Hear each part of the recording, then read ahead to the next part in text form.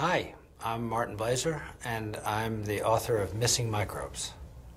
In the United States and in other developed countries, it's very expensive to develop a new drug. It costs hundreds of millions of dollars or more.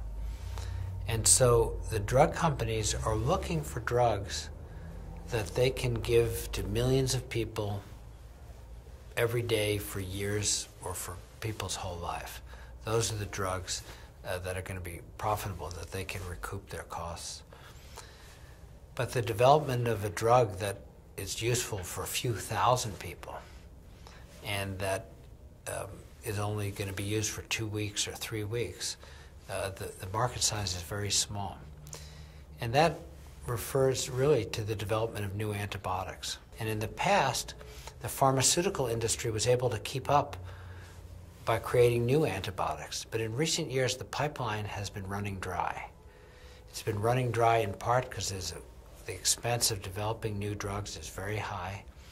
And for the pharmaceutical makers, the development of a new antibiotic is actually a very small market. It's only perhaps a few thousand people need the new antibiotic every year, and they'll just take it for a few weeks.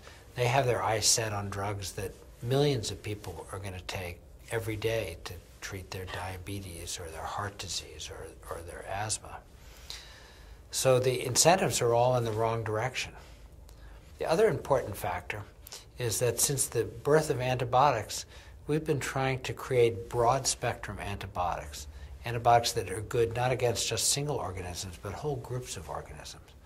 So if somebody comes to their doctor with an earache or pneumonia, we know that giving a certain antibiotic will cover all the likely suspects. The problem with broad-spectrum antibiotics is that they cause a lot of collateral damage. Not only are they treating the bacteria that is the target, but they're having an effect on the microbiome. And so in my book, I predict and I urge the creation of narrow-spectrum antibiotics, antibiotics that will just focus on single organisms.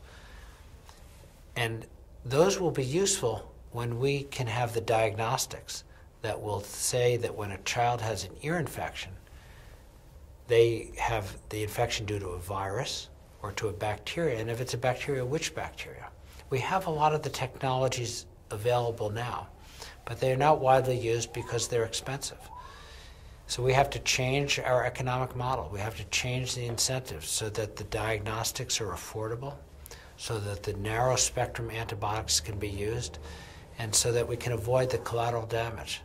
I think that's what the future of medicine is going to be like. And parents, once they're educated, will say, why should my child have a broad spectrum antibiotic, which is going to cause collateral damage and may increase their risk of disease? Why don't we treat their infection with something that's absolutely targeted? So I think that's going to be an important new direction for the pharmaceutical industry. And that will have to involve a big change in our economic policies to make those drugs, which are a social good, make our tax dollars pay for that. So we can pay for the narrow antibiotics now, and we can pay extra, or we can pay later in the clinic. And I think it's much better to pay now.